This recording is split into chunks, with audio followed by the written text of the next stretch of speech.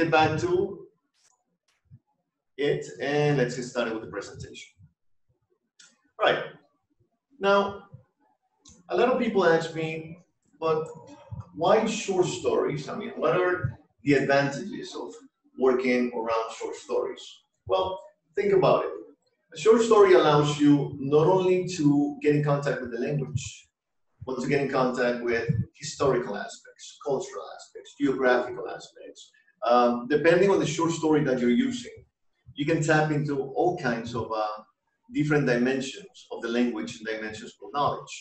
Not only that, but a short story will also allow you to work just about any one of the 4 skills in any whichever way you want.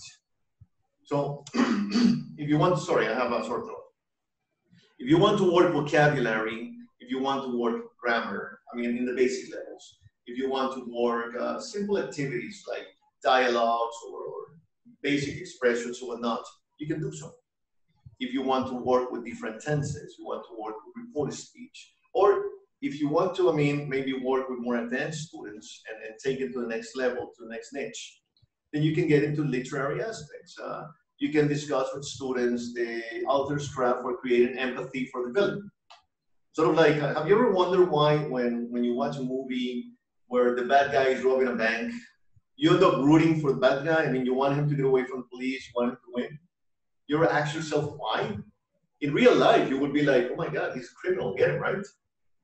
But sometimes, I mean, we read a book or we watch a movie and all of a sudden we're rooting for the bad guy. Well, there's a technique for that in literature. You create empathy, you create sort of like a universal, you know, value, whether the robber is doing it because he wants to help his sick mother, for example, okay? Or how do authors, I mean, get you to laugh? You know, how do they create, you know, comic situations within a text? These are things that you can actually tap into. If you're into literature and you're into poetry, for example, and many of you have mentioned that you like poetry, you know, I mean, you can get into figurative speech, simile, you know, I mean, irony, and so on and so on. Okay, so literature brings forth many advantages. When you build a lesson around a short story, the possibilities are limitless. Okay, but how do I go about this? I mean, how do I start my lesson plan? Because that's what we're here for. How do I create my lesson plan around a short story? Well, it's exactly the same thing that you've been doing with the grammar lessons or the vocabulary lessons or the listening lessons. You always want to start by getting the student engaged, right? Like this little kid right here. You want to get him, you know, I mean, to break down affective filters, to feel relaxed, especially online. Yes, you want to get him into the mood, so to speak. So always begin with your warm up. Excuse me. I apologize for that. Let me drink some water. Always begin with your warm up. And as we discussed in previous webinars, you have a plethora of tools. You have, you know, Kahoot. You can play something totally unrelated to the lesson, like the Impossible Quiz. You can play, you know, I mean, games such as Family Feud, which are designed, right, to build vocabulary or maybe review vocabulary and existing vocabulary, or you can simply go to one of these many web pages like ESL Games Plus. I remember maybe 1 or 2 webinars ago, I gave you a whole bunch of resources, a whole bunch of games. Now, remember that the warm-up doesn't have to have anything to do with the structures that you're going to work, but you can connect it, you know, I mean, with the gist or with the general idea of the story that you're going to be working with, right? If this is going to be a short story about, I don't know, something romantic, you can find a game that sort of like works with that particular type of vocabulary and so on and so after, but you don't really have to. There's a misconception that the warm-up has to be an opening for the subject matter that you're going to work in that particular day, you know, for that particular lesson. It doesn't have to. That's something that you need to remember. A lot of students break their heads thinking, oh man, today I'm going to work with present perfect, so I got to figure out, you know, warm-up, so I can work the simple past, and then, you know, I can review the simple past, and it's not a warm-up anymore, it becomes a review. So students come in and you slap them, you know, with this workshop with the simple past, and we're going to review the vocabulary and this and that, and within 5 minutes, it's like, academic mode. The purpose of the warm-up is to get them, you know, in a good mood, to get them relaxed. So whether you want to play Pictionary or you want to play, again, the impossible quiz, or you want to play one of these many, you know, games online, War Wars, whatever, just do an activity that is going to get your students to relax, that is going to get your students to, feel more at ease, that is going to get your students to connect. That expression, that little boy on the screen, that's what you want to get. You know, when the kid is like, oh, goody, goody, okay, I want to start my English class. You'll have your students looking forward to your class, okay? And this applies not only to a lesson plan around a short story, it applies to any lesson plan that you do, okay?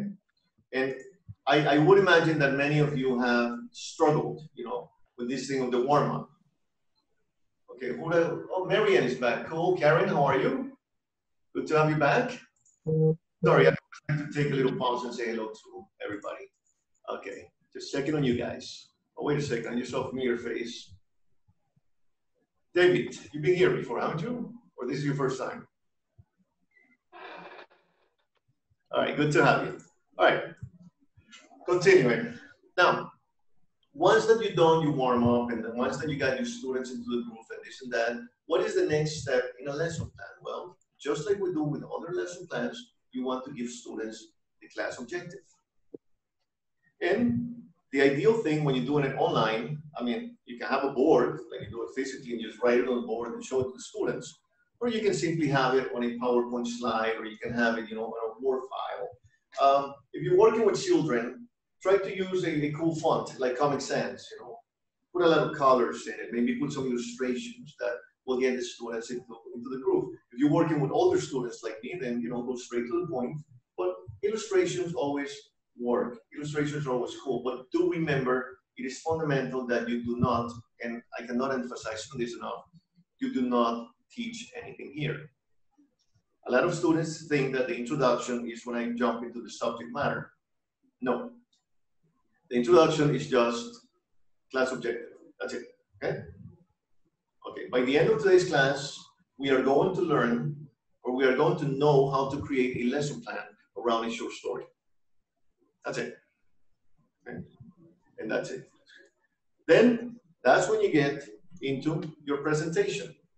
Now, since we're not talking grammar here, we're talking a short story, then you may want to have in your presentation, which always has to be in context. Remember, we always recommend, before you jump into subject matter, before you jump into anything, you have to contextualize the students. So let's say that I'm going to read a story about Vikings. Then I would probably maybe use a little, world globe or a map or one of the many props that I may have available to me within the class, and tell the students, okay, guys, do you know where Norway is?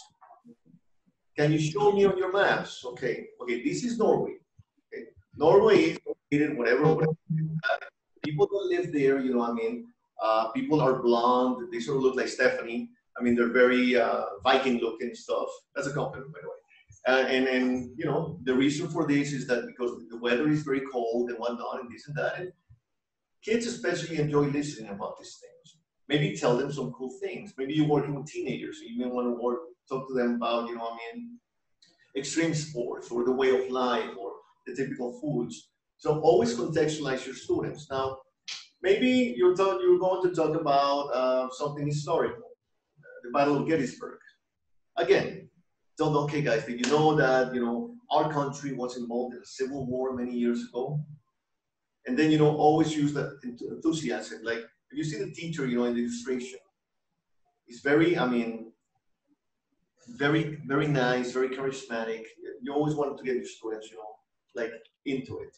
Or you can get them to contextualize with a video, or you can show them, maybe some sort of visual aids, or you can have them have a discussion, or you can start, with whatever. But the important thing is that do not jump into the subject matter.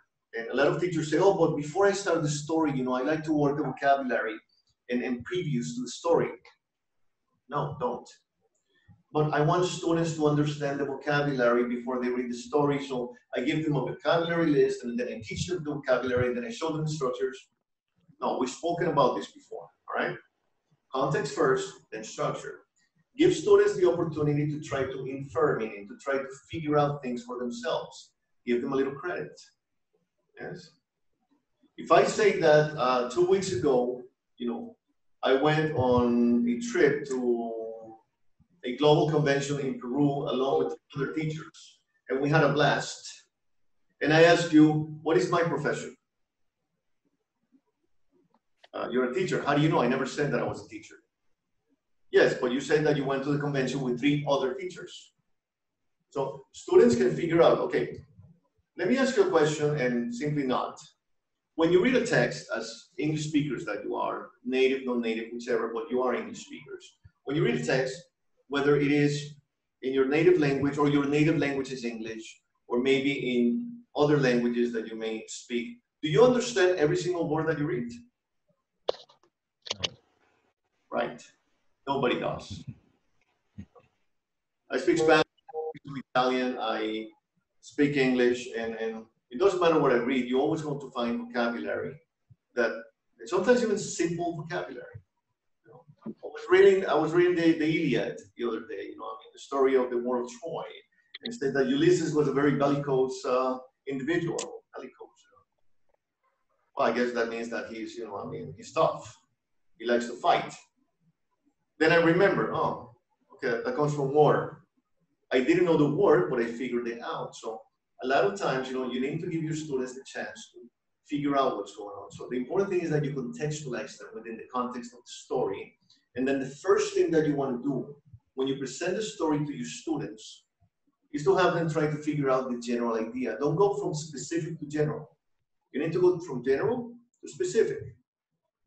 So then as you work the story, and as you read the story with the students, then you may want to ask them questions like, so where is this taking place? Yeah. What is going on? What do you think is happening? Why is this guy crying? What happened to him? Why was the little girl so happy?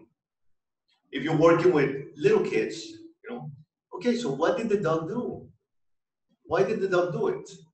And then you go, into specifics. The important thing with short stories, like the name says it, if you're going to read a short story, be coherent with the level and the age level. You don't want to read For Whom the Bell Tolls by Ernest Hemingway, with 12-year-olds. I mean, maybe they're nerds like me. I read The Old Man and the Sea when I was 10 and I enjoyed it, but most kids, would not enjoy that. Right? And you don't want to read, the Three Little Bears or The Big Bad Wolf and Little Red Riding Hood with a grown-up. Again, we've spoken about this. And then you want to be careful, with cultural aspects of the language. With Asian people, for example, there are some stories that are just inappropriate. Make sure that you scan the language. Make sure that whatever story you choose is appropriate for the target language that you want to work. Now, remember that short stories can be used for listening comprehension, for example. So if you're going to use a short story for listening comprehension, then do not use a short story in text. Use a podcast or use a recording.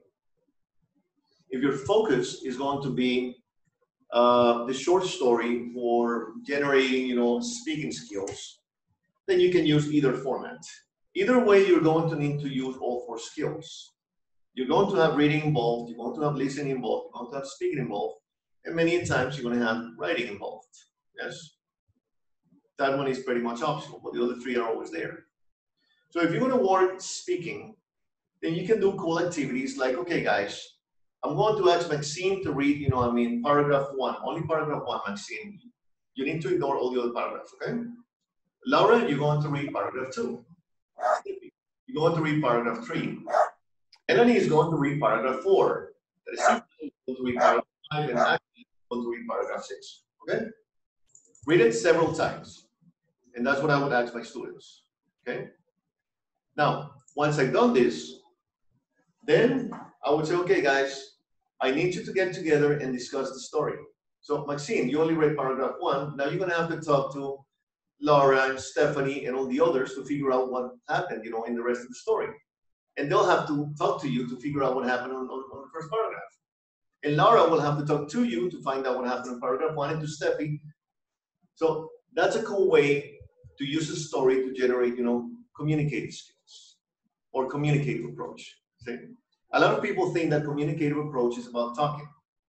It's an oral class. No, communicative approach is using the tools at hand to generate listening, to generate reading comprehension, to generate speaking, to generate writing from a context in which communication takes place through interaction.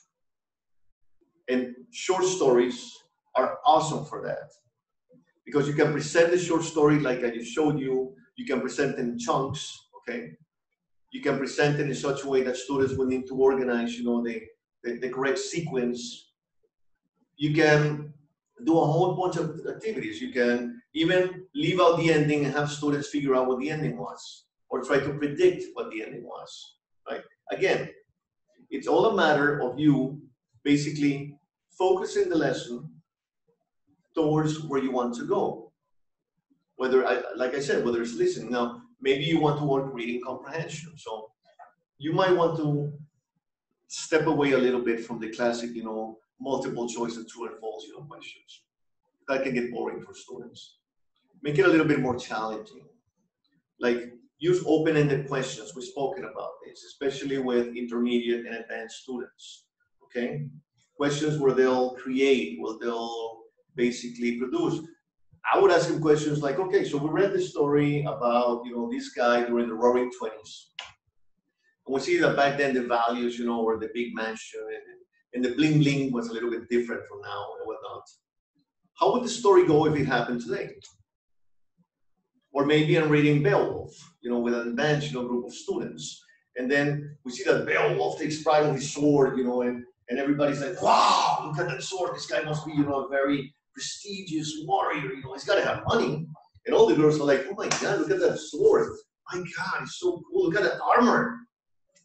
What would be the equivalent of a 20th century? Oh my God, look at that Ferrari. Look at the Rolex. Okay, he's hot, he's not so ugly. So, I mean, you can make this connection with students, right? And there are limitless options of what you can do with literature. So again, recap for the ones that just came in. We start as always, with or warm up, just like in any regular class. Again, emphasis on telling you that the warm up does not have to do anything with the lesson itself or anything that you have seen before. Of course, whatever you're going to do in the warm up should be in a language that they already understand, but doesn't have to be a review or it doesn't have to be directly connected to what you're going to teach. Then we go into the introduction. And what do we do in the introduction? By the end of today's webinar, students will be able to create a lesson plan around a short story. That's it. That's the introduction. No more. Then the rule of thumb with the presentation. Context, context, context, context, context. I see a lot of lesson plans. Okay, in the presentation, I'm going to present the language with the formula. Okay, or I am going to teach them the vocabulary before we read the story.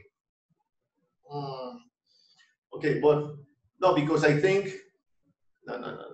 Yes, I respect, very, very much what you think, but you got to do it the right way.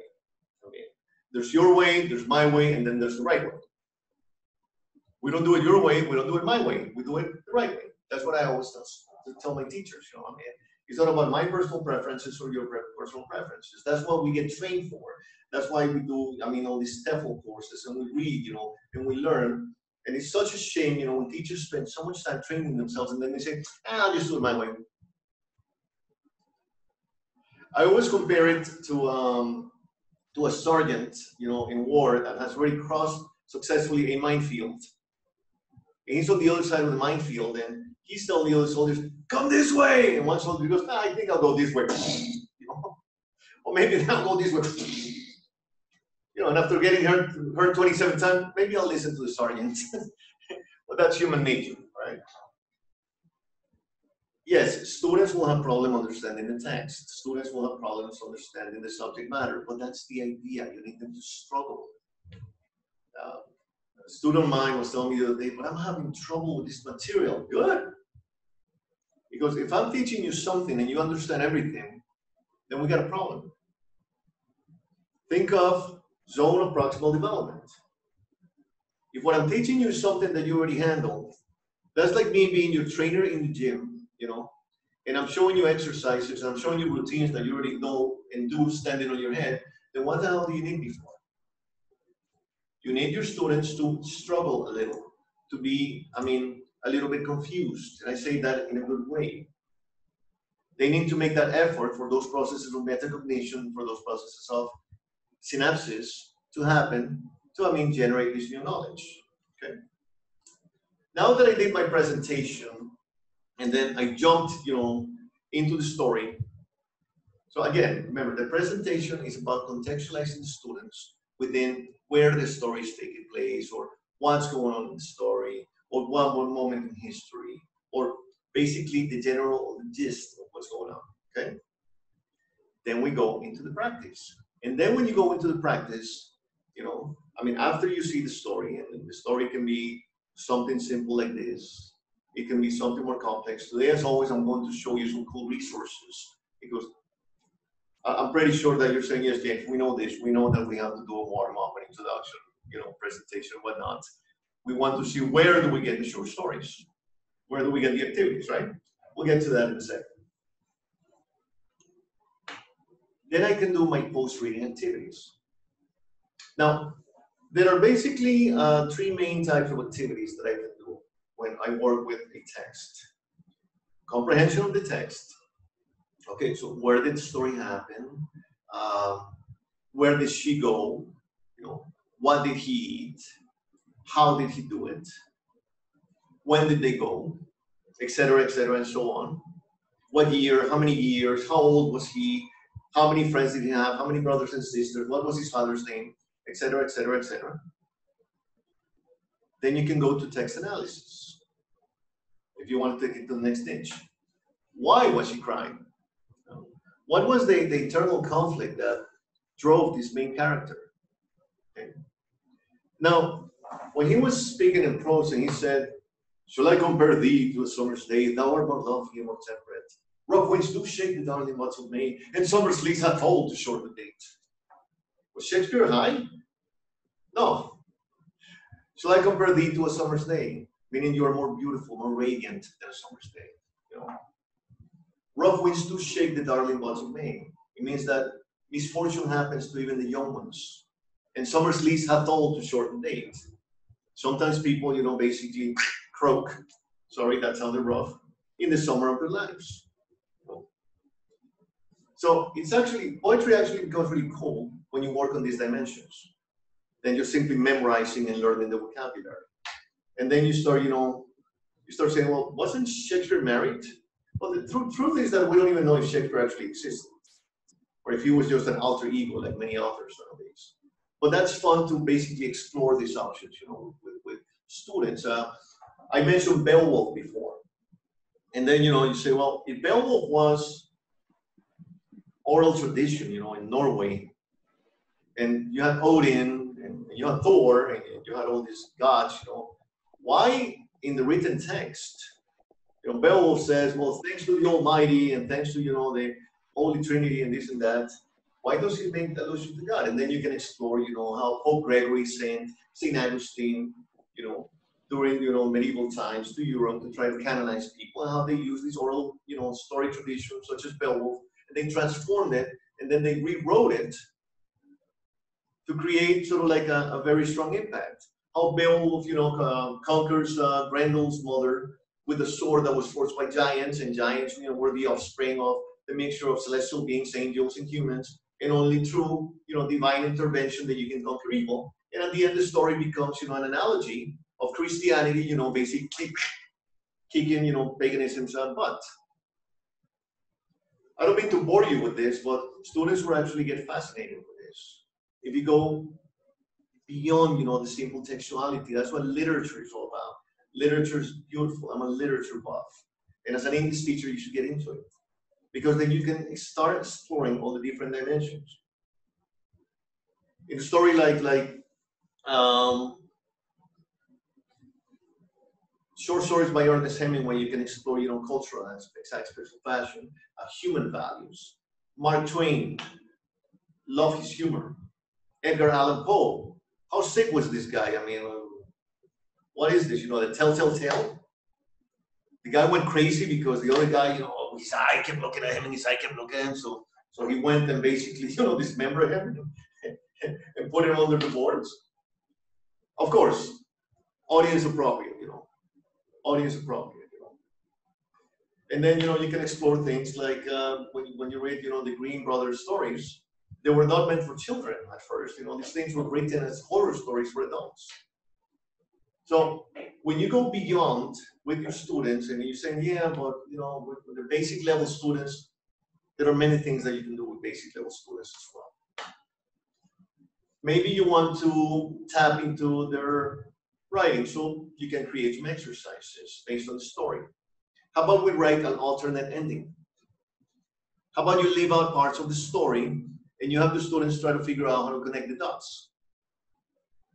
Maybe you want to work on specific vocabulary. Leave out that vocabulary, have the students try to figure out, what words are supposed to go in there, like close activities, right?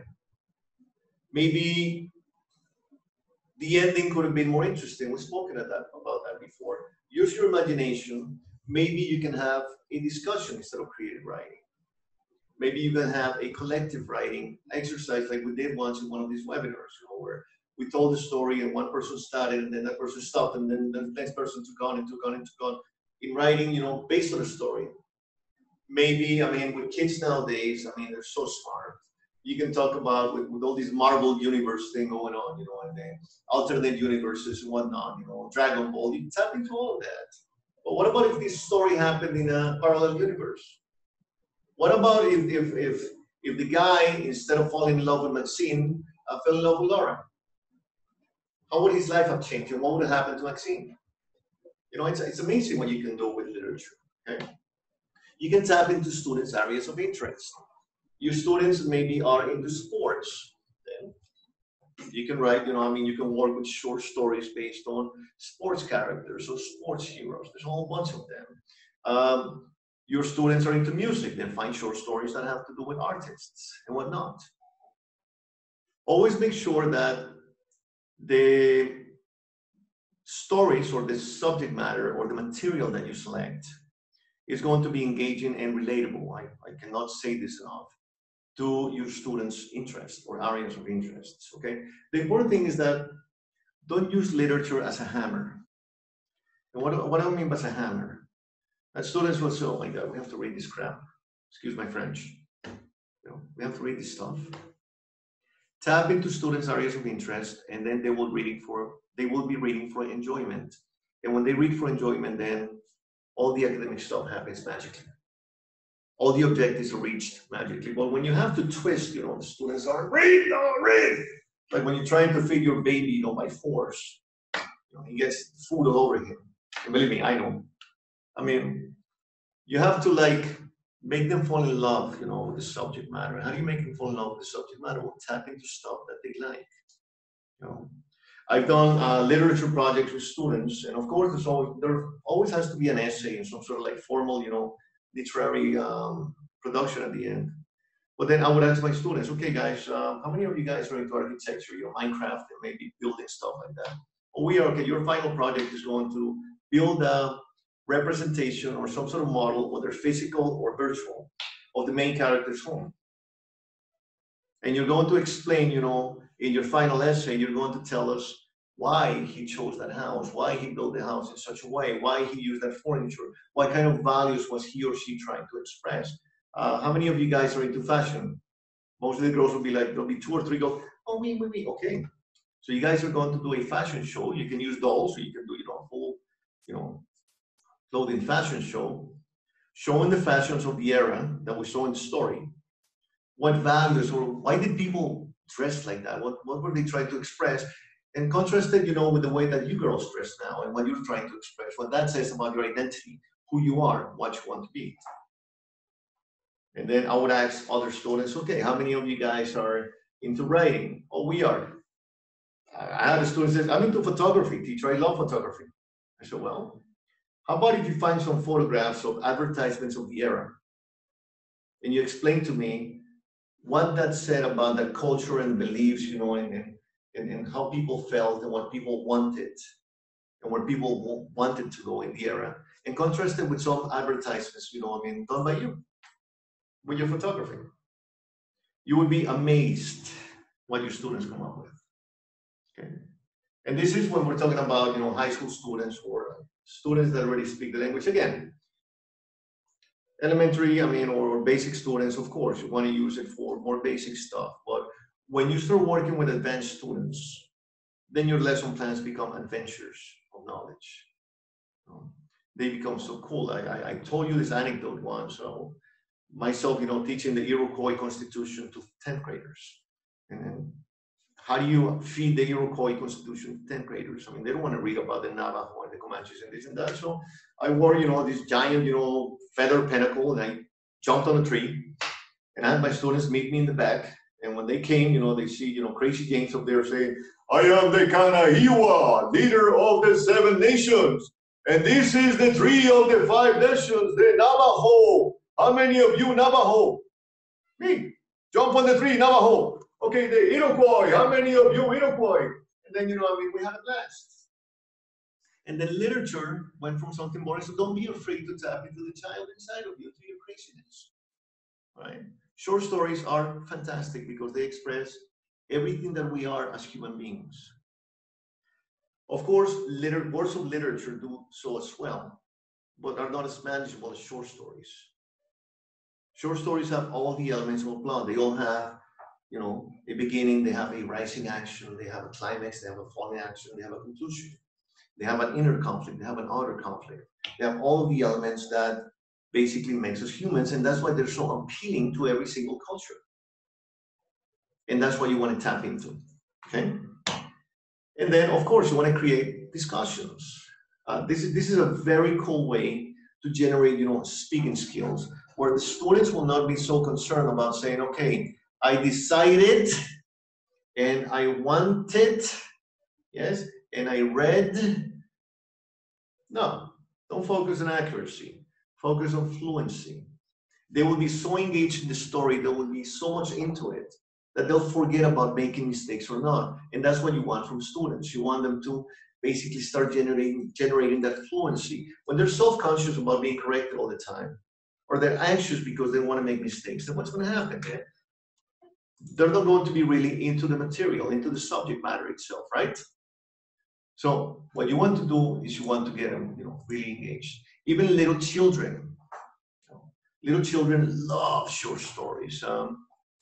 There's this program on Netflix which is called Masha and the Bear, and my kids love it. And there's like a spin-off show of Masha. She's this little girl that lives in the forest, and she has this interaction with the bear, pretty much like my son and I. She makes the bear's life miserable, and because he's so mischievous. And the bear loves her, and protects her and this and that. It's very cute. And she also has a spin-off show which is Masha's Stories. And she tells, a lot of cool stories. We can take a look at it in a little while, on Netflix. If we have time, after I show you everything else. And these are like really cool, resources that you have at hand. Things like Netflix are not only for watching, the last series of Lucifer or the last, season of Vikings. Actually, Vikings is pretty cool, and you can connect it with literature as well. But there's a lot of stuff. There's a lot of stuff that you can find there. With little children, sometimes it works best to work with visual aids, with visual stories, cartoons and stuff like that, and throw in there the captions or throw in, there the text. But remember that short stories come not only in writing, they come also in audio and they come also in video, okay? So there are many different formats that you can tap into. One of my favorite activities, and this one is like for the maybe lower level students, I call it broken telephone, or you can even call it running dictation, which is a spin-off of broken telephone, in which I'll have students, read a small portion, maybe a sentence or 2 sentences, and I'll put them in 3 teams, and I'll have the teams, in rows. This is physically. Here, you can do it using the ROMs, or here you can use it, having the students basically contact each other via WhatsApp, depending on which context you are. But the idea is that one student reads one part and then tells it verbally to the other student, and that student tells it verbally to the other one, and then that student tells it verbally to the other one. And then the last one tries to repeat, what the first one said about the story. And of course, it's going to be totally incoherent and it's never going to sound the same, but that's the fun part about it, all right? And can you do it online? Yes, you can do it online. If you have, a group of students that are in the same area, and usually, students are connected, they have the groups, classes are connected, they have the groups via WhatsApp or via other, social media. Hey, have them grab their telephone and, send, a voice message to one, and that one sends a voice message to the other one, and the other one sends a voice message to the other one, and you have your broken telephone. Use technology. It works for you. It doesn't work against you. All right. Quiz your classmates is one that I love to do, especially when I do the activity where I have different students read different paragraphs. The example that I give you at the beginning, I have students read different paragraphs. I have 5 students online right now. So I will not send my students and I will not show them the story online. I will send my students, right, different parts of the text, different paragraphs, like I said before, and I'll have them read them, individually. And then I'll have them connect with each other, whether in the breakout rooms or maybe even WhatsApp, audios, try to narrate to each other, what happens on the other paragraphs. And then students can quiz the other students on the paragraph that they read. The other ones didn't read them, but he narrated it to them. So that will encourage them to be really inquisitive of, okay, tell me more about what you read. Tell me more. Okay, well, yeah, but is that it? Is that what happened? Okay, and then you get them engaged. And then creating basically competitive contexts will always work with students of any ages. We all love to play games. We all love to compete, We all love to participate. And we all love to win. Or maybe lose sometimes, but in a fun way. Okay? Sometimes you can find related news. Let's say that you're reading a short story that happens during the bubonic plague in Europe. How do you relate it to today? Well, COVID, right? Maybe you're reading, a short story about war for Holmes Beltons and Ernest Hemingway, for example. He has a lot of stories around war. Or Leo Tolstoy has fantastic, short stories. There are a lot of conflicts going around the world today. Maybe you're reading a story about, mystical beliefs. You can always find related news, related texts, or related articles, that can make that connection from the text, from the short story to the student's real life, to the student's real context. Again, the trick here, and what I found with literature, with any genre of literature, I worked them all. As you know, I was a college professor, and I taught literature for many years, was to always engage the students while creating that connection between what they read and what the real life is, what the real environment is. Okay? You can prepare surveys. Then you can work into the basics, parts of speech. We're going to work nouns, we're going to work adjectives, we're going to work adverbs. Something as simple as, okay, let's find the adjectives in this short story. Let's find the nouns, right? You can do character analysis, I'm jumping here back and forth, but basically to show you, depending on which type of level you're working with. Character analysis is one of my favorite ones, and it can go from basic students to very advanced students. Character analysis can be simple as, what was the color of his eyes? What was her color of hair? What did she wear? How tall was she? To the other end of the spectrum of, why was she so mean to her sister? What was going on? Did she have problems as a child? Did she have traumas? Was she envious? What made that character tick?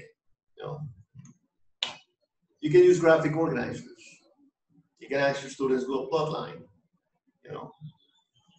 How does the story begin? What are the rising actions? What is the climax? What is the falling action? What is the conclusion? Where do we see the main conflict being introduced? Okay?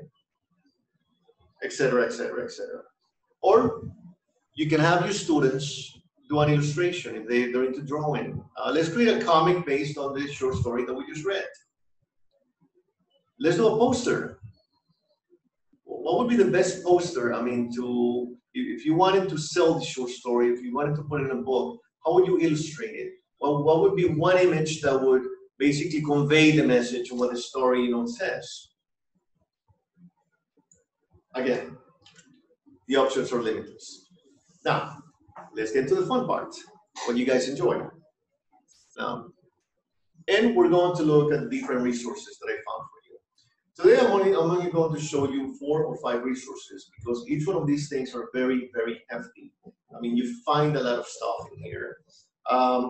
Right now, what I'm doing is giving you a chance to write down this address. It's www.bbc.co.uk/learningenglish/features/children's-stories. Now, I love the BBC. I love the resources. For American teachers, might be like, British English. Again, we've spoken about this before. English is English. I mean, doesn't matter. Okay. So we'll take a moment for you guys to finish jotting this down, okay?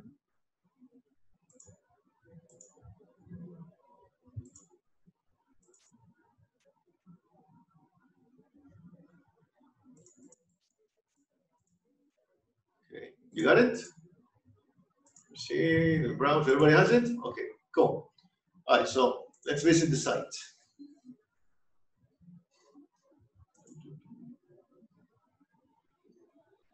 It's loading, give it a second. Okay, that's very slow. Finally.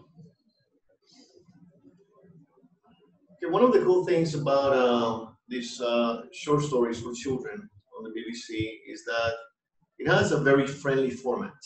Okay, and you have, lower intermediate level, and this is ideal to work, with children that you are beginning to introduce to the whole concept of short stories and whatnot. And the cool thing is that you have your downloads where you have your practice activities, that you download the actual activities, and you have the transcript of the story available to you. Okay, so you can create your own activities, or maybe, you want to take advantage, or somebody already, created the wheel for you. You simply play the story.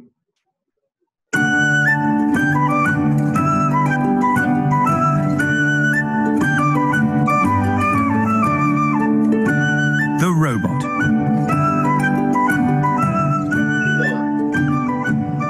Like an audio format story. Cara met the robot at the airport. She was with her parents. They had been on holiday. Now they were flying back home to London. Cara was looking out of the window when she met it. She loved airport windows. There was so much to see. Planes moving, cargo being loaded. Everyone was so busy. Then, out of the corner of her eye, she saw something moving. When she turned, she saw a robot. Right, so we're not going to watch its base. Again, you can already see some things that you can do with this. You can work simple past. You can use past continuous. You can work past continuous and simple past. You can work vocabulary at the airport, right? You can simply ask questions like, why was Cara there? What did the robot say to her? Why was a robot there? And so on and so after. And again, like I said, you have your practice activities that you can download. And normally they come in a PDF format. So you can actually, download them and you can play with them. And, they come in a really cool format. Okay, so you can see. So you have some comprehension questions, right? You can order the letter here to work, a little bit of vocabulary, circle the correct word. You can read a match. You can draw a cover, like I said, and you can create illustrations. And then you have your answer key over here. For each one and every single one of the short stories that you find on this webpage, you're going to find the resources as well. But I think it's pretty cool, right? All right. Now that would be BBC Learning English, right? There are other ones that maybe the webpage is not so impressive. And then you say, that looks like a shady page. Actually, no. This is a page where for maybe older students, maybe you're not so concerned about, illustration format. You want to get a little bit more academic. And you can simply go to esles.com/ESLRead. Okay. Now, the cool thing about this webpage is that you find a lot of resources. I mean, a lot of short stories. And you can find them by topics. You can go to the main page. You go into any one of these. And the cool thing is that not only do they come with the audio. It looked like rain. The sky was gray. It was almost noon, but the sun was... Are you hearing that, or did I forget to share the sound? Okay, good. So as I find my every week mistake. It's hidden by a gray blanket. It was cool. There were no birds flying anywhere. A couple of birds sat on the telephone wire. Bob was standing outside talking to Bill. They both had their hands in their pockets. So you have a dictionary here, and then you have different activities here. You have vocabulary activities, right? Sorry. You have close activities, again, related to the short story. New words, you have crosswords, based on the story. So maybe for older students, this is a very cool page. Or younger students that are into this kind of stuff. Again, it's all a matter of you, figuring out what your students like and what they're into. What I like to do with these web pages is I like to, explore them, download the resources, play with them. See how much I can do with these things, okay? Okay. Let's go back to the presentation. All right. Another cool page that I found was Agenda Web. I'm going to give you a little time to write this one down.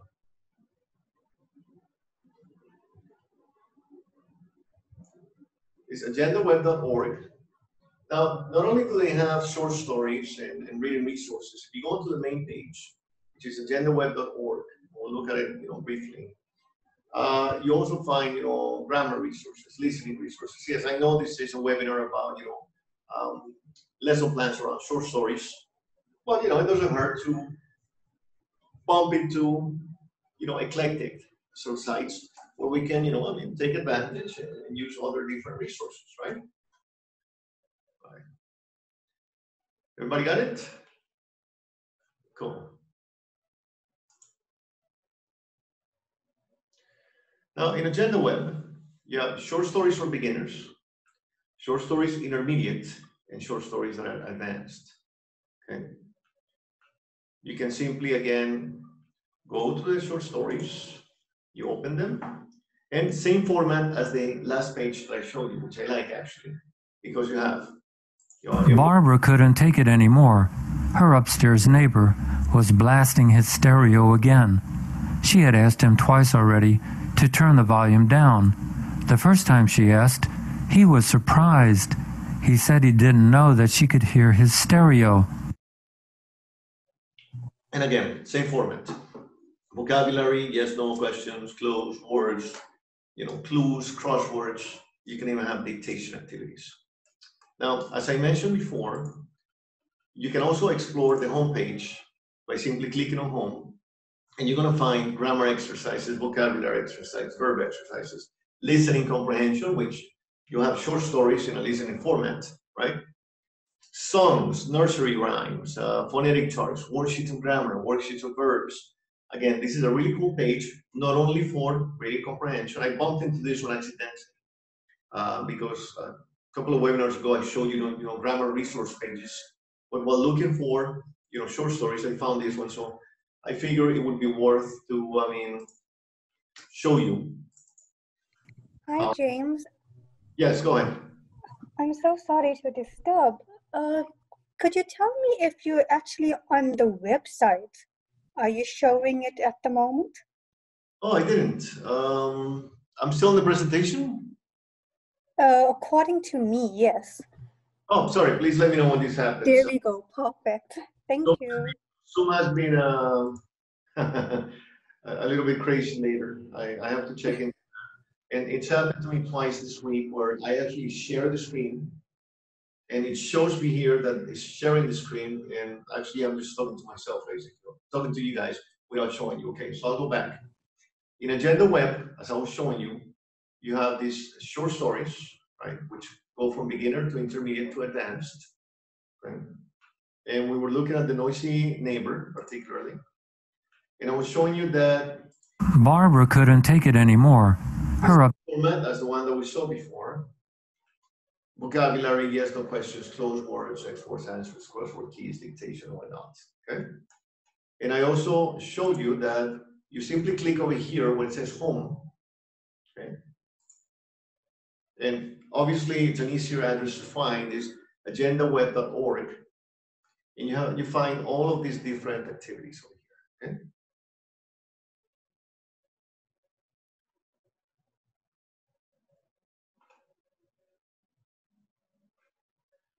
All right. Thanks for that, by the way. Let me know if something like that happens, please. Okay. Right. Let's get back to the presentation then. Okay, now it's working. Okay, cool. All right, so we're back on the presentation, correct? All right, ESL bits is a particularly interesting one because if you want to go to the next level, this is something that Melanie would love, for example, because I know she's a literature buff. It's a web page where you can find a little bit more challenging, activities. You can find, all sorts of stories, and it's called ESL-bits.net. Okay. This one is in particular is pretty cool because you have audiobooks, classics, yes. You have, contemporary audiobooks, you have novellas, and of course we have short stories, which is the topic for today. And you have advanced and intermediate types of readings, articles and whatnot. And this particular page is really cool because of the choice of genres that you have to work with. Okay, let's take a look at it. Okay, here we are. I'm going to tap into short stories, but you're welcome to, explore this thing. I was having a blast this week, going through this web page and looking for my classic favorites. I love reading. I do have an extensive library, and I do love, paperbacks and the smell of paper, and I love to have, paper in my hands. But I'm also making the move towards, this type of resources where I can tap into basically just an infinite source or plethora, if you may, a cornucopia of stories, of classics and stuff like that. Okay. So this one is called The Ghost of a Model T. It's a short story, sort of like a. I'm sorry, we can't see you again. Again? Yeah, Wow. sorry. This is really annoying. Give me a moment, please. And this is something that has never happened before. There we go. Thank you. Okay, how about now? Yeah, that's good. Thank you. So let me go back. Thank you. Keep me posted, please, because this thing is acting up, right? But again, we've spoken about this with technology, open communication, with whoever's watching you. Fortunately, you've been in my past webinars, and this is the first. So, this is not me, okay? Again, as I was showing you, we have, listen and read, so you can actually have listenings when you read. You have short stories, novellas, novels, classic novels, and you have all types of resources, okay? When we pass to the next page, I'll ask you first if you're looking at it, right? So we don't have to do this again. So let me go into short stories, and I was talking to you about, there's a whole bunch of them here, Your Ugly Two, Quitters, The Judge's House. Some of these are humorous, some of these are classical, some of these are cool. You may want to go through them. And of course, my favorite, Ernest Hemingway's here. And, you have The Snows of Kilimanjaro, one of my favorite ones. I fell in love with Hemingway with his literature, of course. But I must confess, I did have a man crush on the guy too. Tough guy, adventurer, alpha male. More like a bromance, I would say, because I wanted to emulate. I even tried to have the white hair and the beard, and the whole Hemingway thing going on over here. But I'm not that tough. But still, you get my drift. So the Ghost of Model T, you know, it's not only a cool short story, but look at the cool thing about this webpage. You see this bar up here? So I can put it on 125. He was walking home when he heard the Model T again. It was not a sound that he could well mistake. Or I could put it on 65. And it was not the first time he had heard it running in the distance on the road. Although it puzzled him considerably, for so far as he knew, no one in the country had a Model T. He'd read somewhere in a paper, more than likely, that old cars such as Model Ts were fetching a good price. Although why this should be, he couldn't figure out. With all the smooth, sleek cars that there were today, who in their right mind would want a Model T? So we had seen this resource before where it was like slow English, you know, for listening comprehension. This one is actually cool because you can set the speed to your student's tone. So is that too fast? No, you can make it a little faster. Make it a little faster. Is that too slow? A little faster. Is that too fast, teacher? Go back. So all of the stories in this particular webpage have this feature, which I thought was one of the coolest things ever. I mean, because you can actually play with it. What is basically the negative aspect? I mean, these are short stories, but like I said, these are for more advanced students, okay? So as you can see, these things are pretty long, and they don't come with exercises. Here you have to figure out your own exercises. So, but personally, when I work literature, I like to create my own exercises depending on what kind of students I'm working with. So maybe I'm working with history buffs.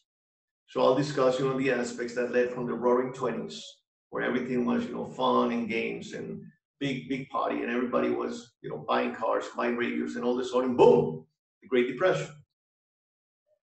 Or maybe, you know, I have students that are into engineering, so we can discuss, you know, why the Model T was so successful after, you know, Henry Ford created the A, the B, the C, and finally got to the T with the Dutch brothers, whatever. Or maybe I'm talking with my students who are economics majors or they're business managers, like my corporate, you know, clients. And I will discuss with them, well, you know, the Model T came into transition when, you know, Thomas Edison came up with the electric grids. Therefore, you know, Rockefeller could not sell his benzene anymore, which led, you know, to Vanderbilt almost shutting down, you know, his railroad lines.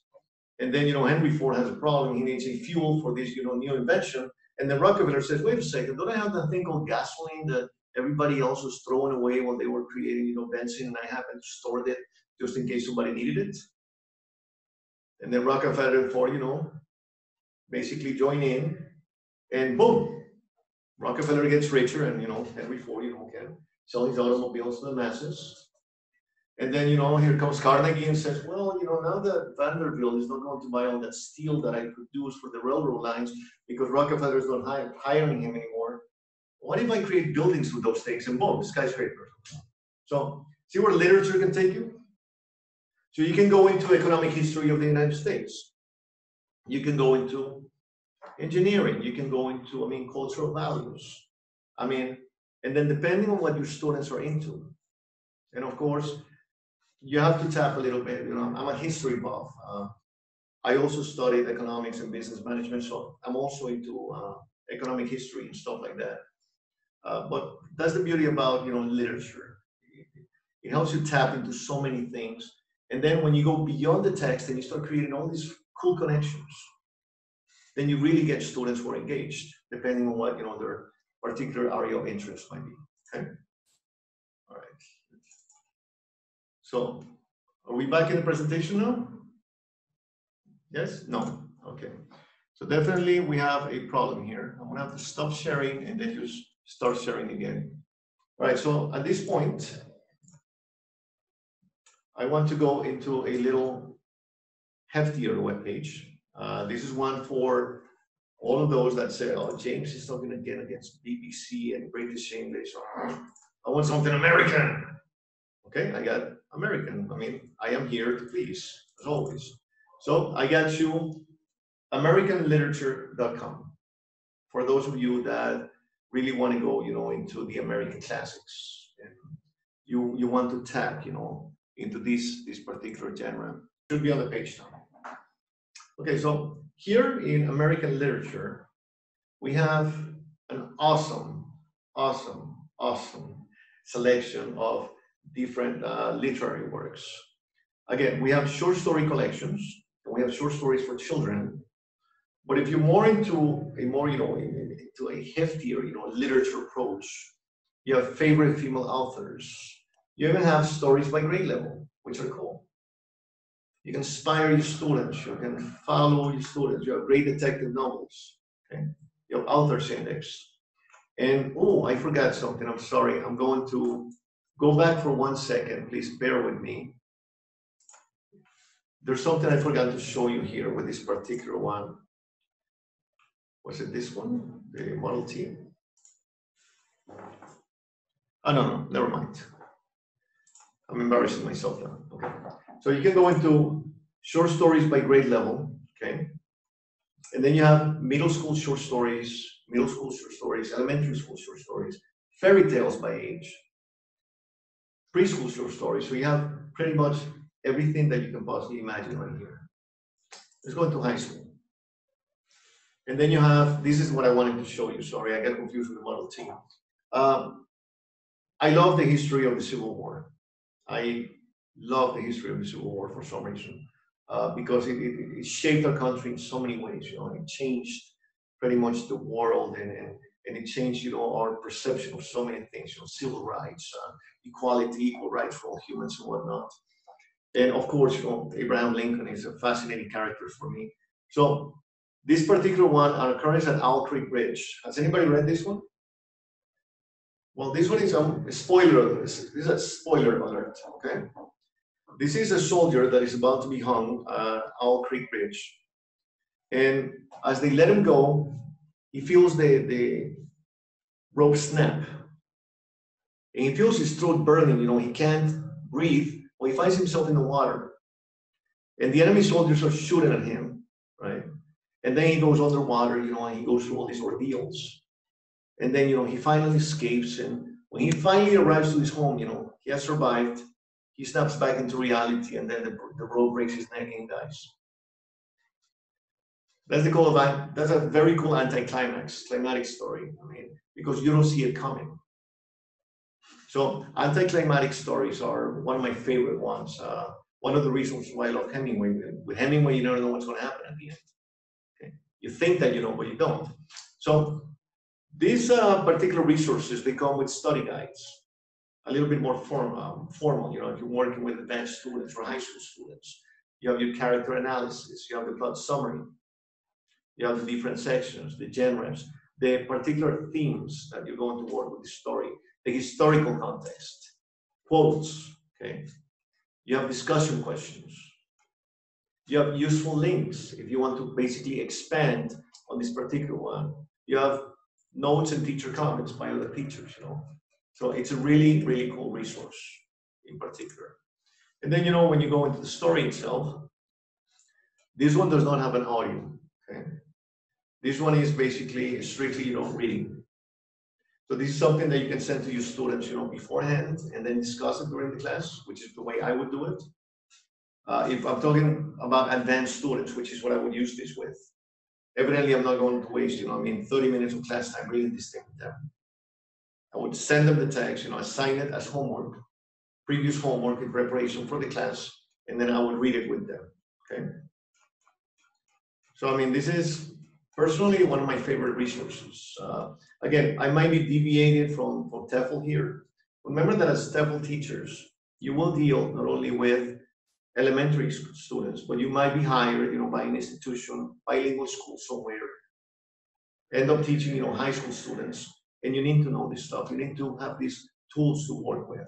So you need to be able to work from the very basic to work, with these levels of English literature.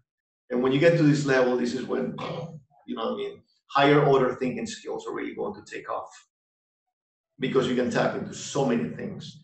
Okay, I'm going to stop myself here because I think that you figure it out right now that I'm very passionate about literature.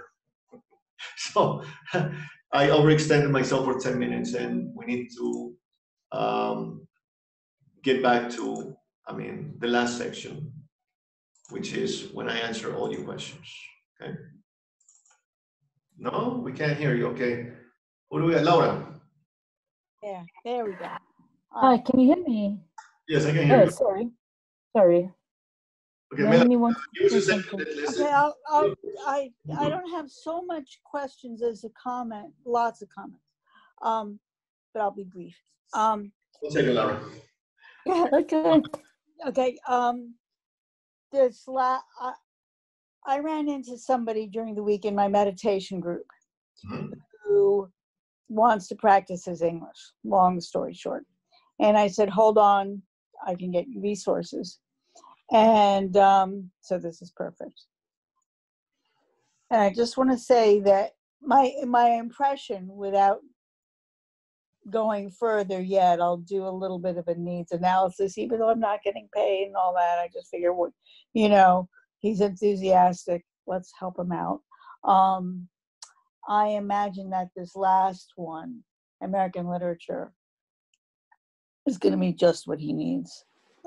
He's our age and says he wants to read more and do more exercises. So I guess that. And I was going to ask you, but I don't have to ask you because you provided it.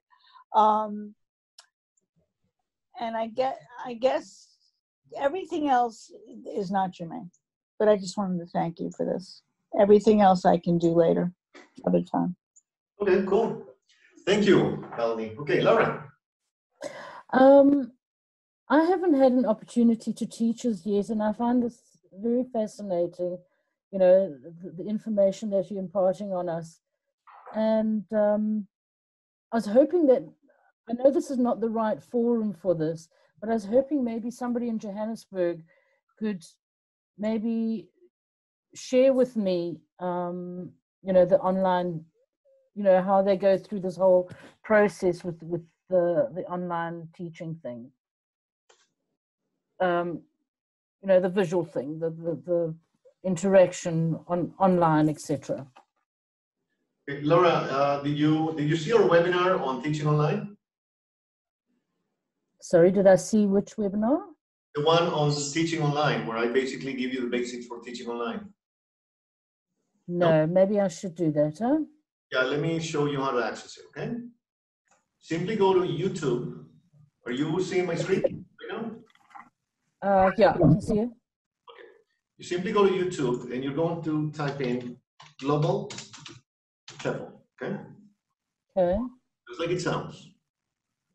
Yeah. And you click on this logo over here, which is our logo, our global TEFL logo. Yeah. All of these things with, this attractive young lady here, and a friend of mine was on webinars, and he said, they bumped you out. They got this really, nice looking girl over there, but what are you? I'm like, no, that's the webinar introduction. Those are actually my webinars. So people get confused. So I'll make that clarification. So if you look down here, over here, we have all of our webinars, okay? Okay. So the one that you want to look at is the one from a month ago, which is called Teaching Online Free Webinar. And in this webinar, what I particularly do. I do have another question here.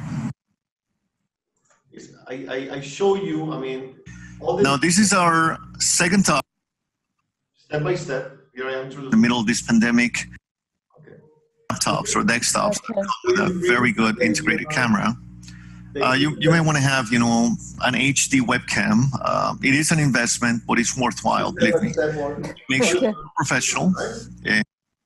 I show you Face-to-face environment we showed on the board. Here we can simply have it already set, on a wharf. Let me mute myself on the video because I can't do it twice. I show you. Yeah, no, that's fine. Yeah, I understand. I can do that. And I don't know if other people have had experience whereby they're finding it difficult to secure positions. We have another resource for you for that. Again, that's what I love about these things. You can always ask. There's not a problem with deviating from the topic. You simply go to our online platform. Yes. Okay. We do have a new webpage, by the way. Launched about 2 weeks ago, in case you haven't visited our webpage. And there is a complete list of companies that are hiring. Okay. Let me just show you where to go. Okay, you see where it says TEFL jobs over here on this tab? Yes. Go to Teaching Online, English Online list. Okay. And here you have all of the companies that are hiring right now. How often do they update that? We updated this list about 2 weeks ago.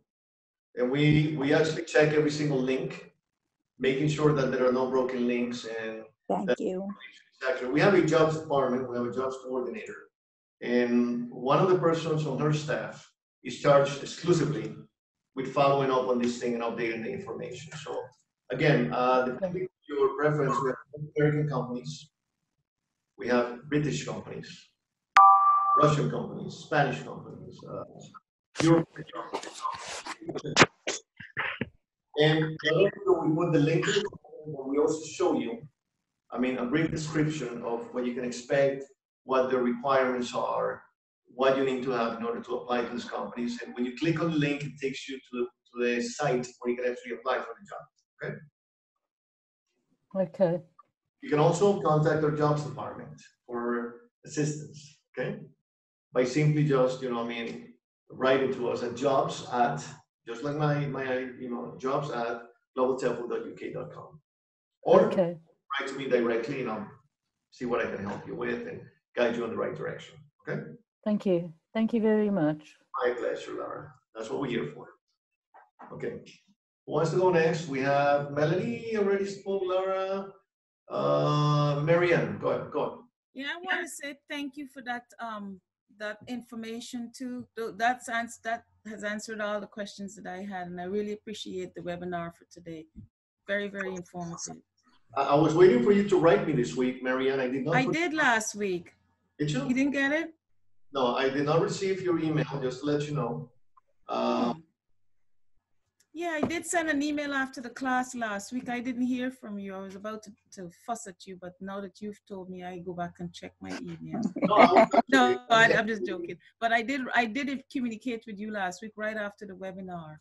I was actually going to go through the recording at the point where you give your email address. As a matter of fact, if I hadn't had a chance to speak to you, and because I know I jotted it down somewhere, but a clean desk is the first sign of a sick mind. Remember that. So yeah, but I did send you an email right after that. I hadn't heard from you either, so hey.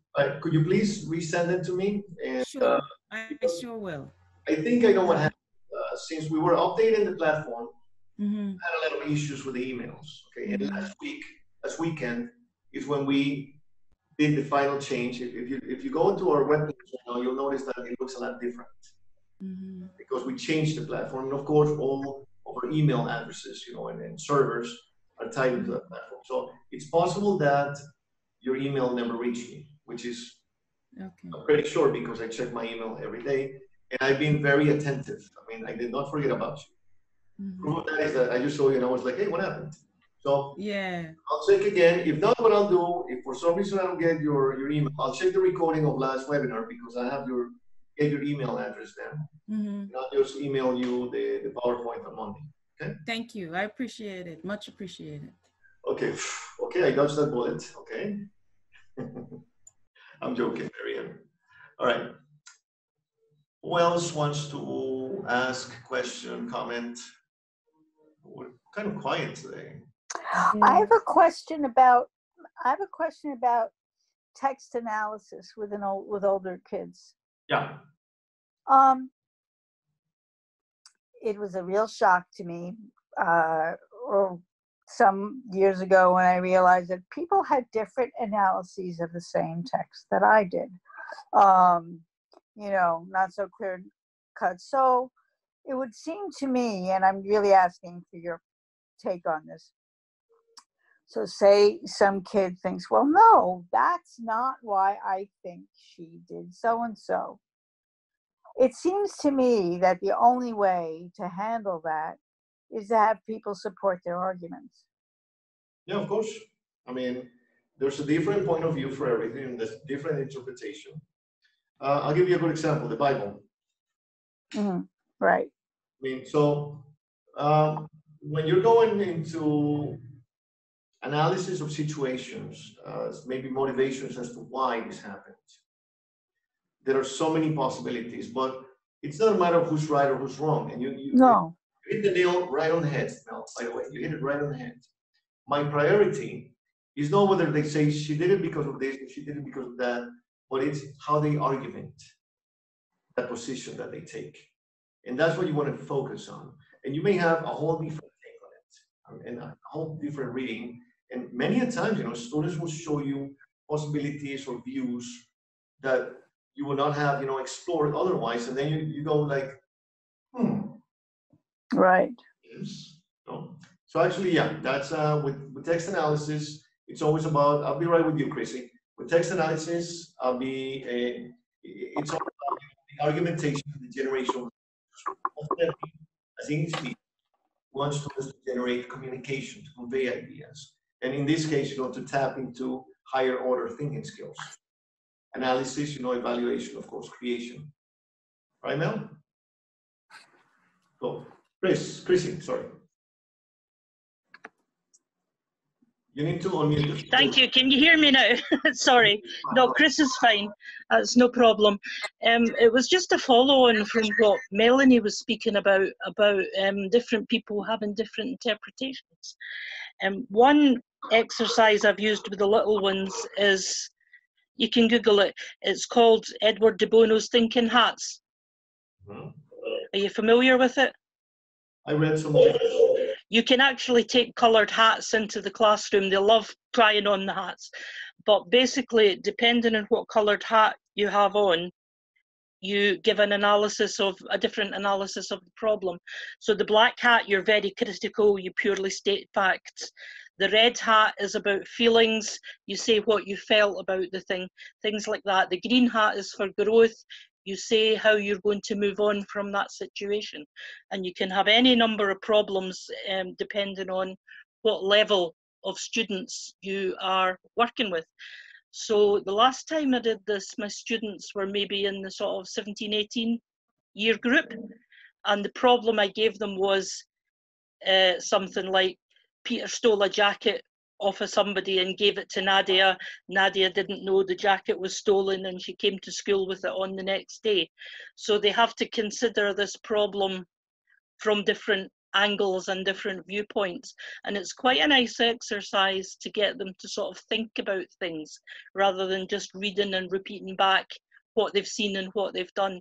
So you can Google it, Edward de Bono's 6 Thinking Hats, and go around charity shops and collect different coloured hats because they really love it.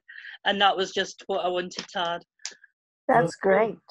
Now that you mentioned it, I did attend a seminar about 4 years ago on the subject. And what the guy used was baseball caps.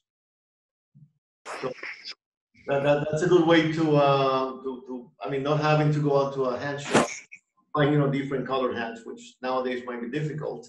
You can, I guess, replace them with simple baseball caps. Well, yeah, actually, that seminar was super cool. And get them to make their own hats, take in some paper and crayons, and they can make and colour their own hats. Well, that's okay. It's so foamy, I guess, or get creative. James, it's Stephanie speaking. It's funny, the same thing that I use for business consulting to try and create business groups to be interactive is with the different hats and different positions where you're sitting in. Very nice. Actually, see, that's cool. We start tapping into different things over here. And it is worth reading and going into it, especially when you have a testimony here that it works. One thing is for you to do the theory, and another thing is to have teachers like Stephanie and teachers like Chrissy, tell us, hey, this thing works, try it. I'm actually curious myself now. I think I'm gonna give it a try. I'll be honest with you. I'm familiar with theory. I attended a workshop. Well, the thing is that I go to a lot of TEFL, conventions every single year. This year, obviously not. And, I mean, I present and then I watch all the presentations. There's so much information, to gather in. You rarely get to apply all of it, but I will. Thank you, Chrissy. Thank you, Stephanie. A very good suggestion. All right, who would like to continue? We still have a couple of minutes here. Karen, quiet again today? Okay, I'm not going to pick on you. All right, not a problem. All right. So I have a question. yes, What is it, are you going to have a webinar, or could you please devote part of a webinar to dealing with music and song and poetry? Because I was just thinking that the properties of poetry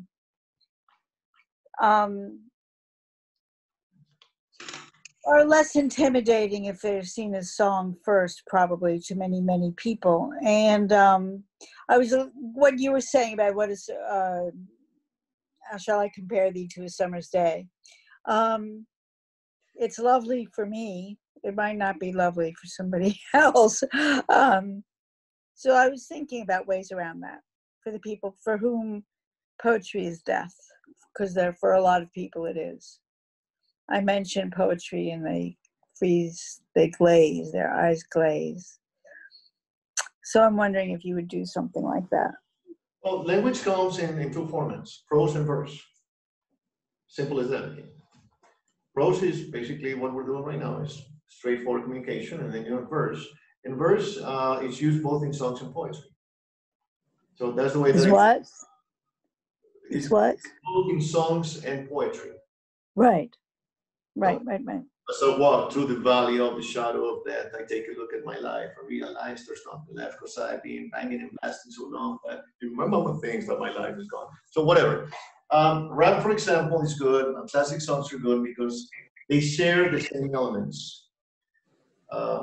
Rhythm, they have, intonation.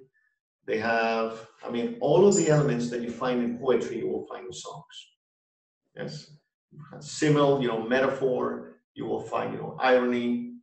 You will find, the different tempos. So yeah, that is a good idea to introduce students into poetry. Again, depending on the age students that you have. I forget, did you do you already did something on listening, right?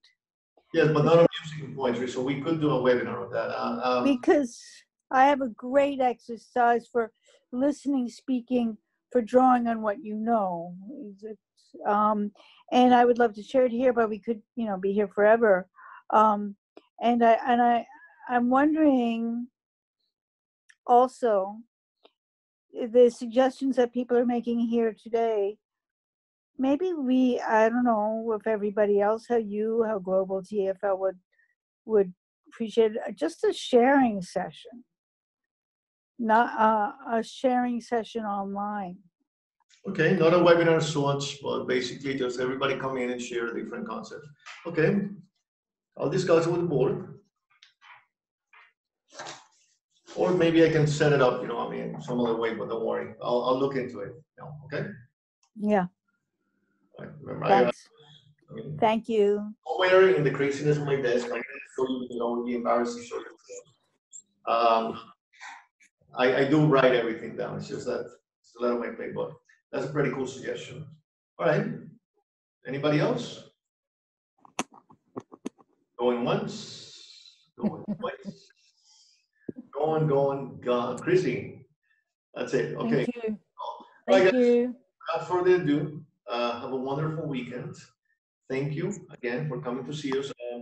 Next week, we will probably have our new speaker. Her name is Karen. I'm going to, I had a very cool meeting with her last week. Younger, fresher, face for these webinars. We were laughing that she's half my age. She's 26 years old, British, but extremely, extremely talented, extremely qualified. She has studied China. She has studied Europe. She has more degrees than you can possibly imagine. And she's extremely charismatic and extremely enthusiastic. So, in case you don't see my face next week, you will see me on that. But I'm pretty sure that you will enjoy our next webinar. We will be sending you via email the next topics to come. Kara and I haven't decided yet because we have a lot. But I'm definitely going to look into the songs and poetry because that's different from general listening comprehension. This is two different dimensions of the song. Okay? Like I said, we're talking about rhythm, rhyme, we're talking about stress, we're talking about intonation, we're talking about, different genres of poetry. There are simple genres of poetry like haiku, which are only 3 lines that you might think, are very simple, but they're extremely complex. I mean, some of these guys work for months on those 3 little lines. Then you have, classic poetry, you have contemporary poetry, And poetry is such a cool expression of language and culture and of human values, and taps into all those emotions that we identify with. So yes, we'll definitely work on that. Yes, Karen. Sorry, I just wanted to make a suggestion that maybe you guys can think about making a webinar about stress as teachers, working at home, and how to manage that, like when there's a lot of students, a lot of hours, and being at home with family and kids, and how to manage the stress and how to not impart that to the students. I don't know if that can be done. You guys have a psychiatrist. It's a very relevant webinar because I could do one of those myself. I think I have a PhD on stress management. I have a wife that is going through, a post-birth syndrome, depression. I have a kid that is in his terrible 3s going into the horrible 4s. I mean, this guy can pretty much destroy anything. I have a 9-year-old baby that basically demands my attention, 24/7. So believe me, I understand where you're coming from. And then how do you do to basically sit here, have a big smile, and well, I want to give you a little heads up and I will do a webinar on that. My secret is that this is my therapy. This is not work. I enjoy this profusely. That's why it's so hard for me to say goodbye, every single Saturday. I look forward to this like a kid going to this event, because this is when I connect with more passion. I connect with you guys, and I disconnect. I love my family, don't get me wrong, but I have a chance to escape a little bit from all the craziness at home. But I will definitely do a webinar on that, Karen. Thank you for that idea. That's fantastic, because that's very relevant to the subject matter of these webinars, which is teaching online. And we haven't tapped. We've been going too much into the academic part, and we're forgetting about the human aspect of being a teacher. So awesome. Marianne. I just wanted to say hi to Teresita. All right, cool. All right, that being said, guys and girls, ladies and gentlemen, have a wonderful weekend. Ahmed was very quiet today. I'm surprised I didn't hear him speak. That was also quiet today, but I guess we have our days. All right, so stay safe, as I always say. Yeah. And Godspeed, and I will see you next webinar or the one after. Don't worry, I'm not going away forever. I will come back. Thanks. I think Kevin's here too. Bye, Kevin. Take care. I'll email you, Miriam. Okay, Thank you so much. Thank you Enjoy so your much, weekend, James. James. Thanks, Sissy. Bye, Have a good week, James. everyone. Stay safe. Bye. Stay safe and well, All right. everybody. Bye, everyone. Thank you. Bye. Bye. Thank you. Thank you. Thank you, James. You guys take care, and I'll see you soon. Okay, okay. Bye, David. I haven't seen you there. Okay. Bye-bye.